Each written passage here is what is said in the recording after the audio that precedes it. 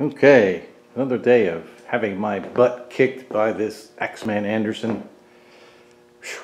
Man, stupid little things you gotta fight with. Spent about 2 hours fighting with the chain to drive the auger. That's apparently it's very critical. I have two chains.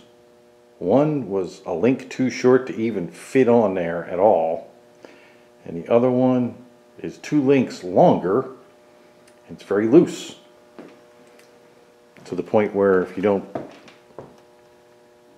kind of back the gearbox sprocket up the hill a little bit, just a little bit, it'll fall off. But in other news, since my main power switch is all the way up there, and I've got radiator and exhaust pipe and plumbing and this deathly machine between me and it, I decided to run a main power switch right here also.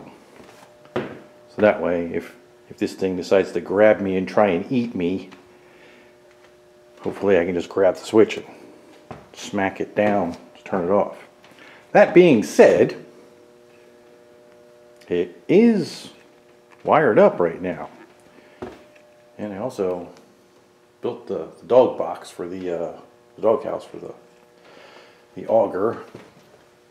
55-gallon blue barrel will sit right on top of it with a hole in the bottom, and hopefully that works. Well, here we go. Here goes nothing.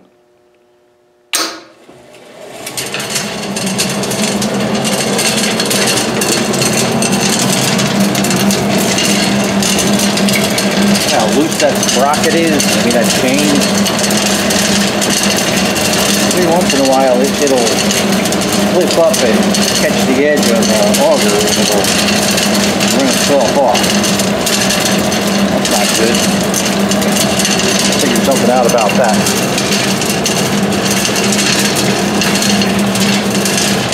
It's running. A bit of vibration in the blower, I think. Probably needs to be cleaned.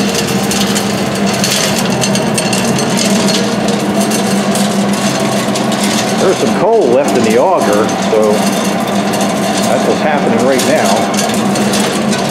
Got a light.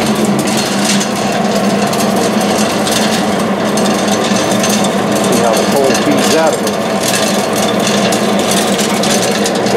Right down in the fire hole there.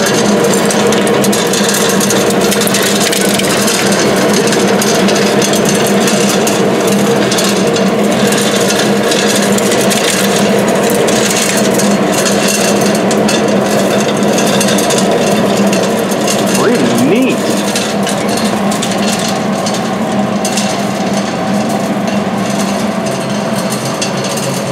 It's not blowing any more dust out of the top or anything, so it must be fairly clean inside.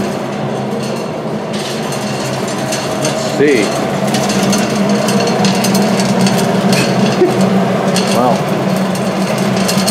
that's how much this blower puts into the chimney.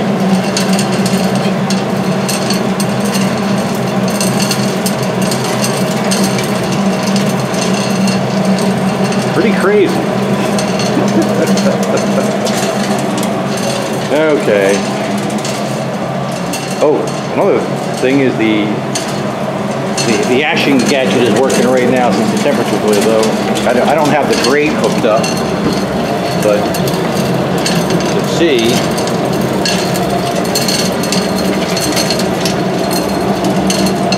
Top part's doing its thing. This is the little cog that it turns. Just kind of ratchets it. This is the lever that is activated by this cam on the auger. See, that's it's actually globe shaped, so it pushes down on this bearing, which pushes this a couple more teeth down for it to ratchet.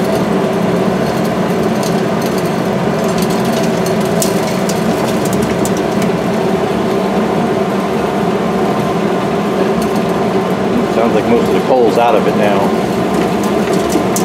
And, well, I don't have the lever hooked up to the grate right now, but see this thing going back and forth. That thing goes round.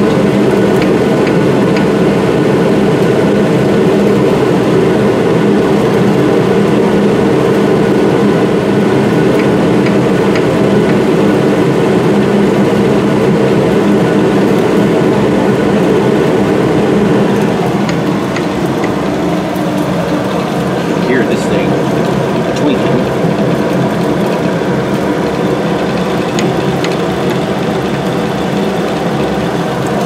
Well, I guess all the coal's out of the auger now. Yeah, that's about it.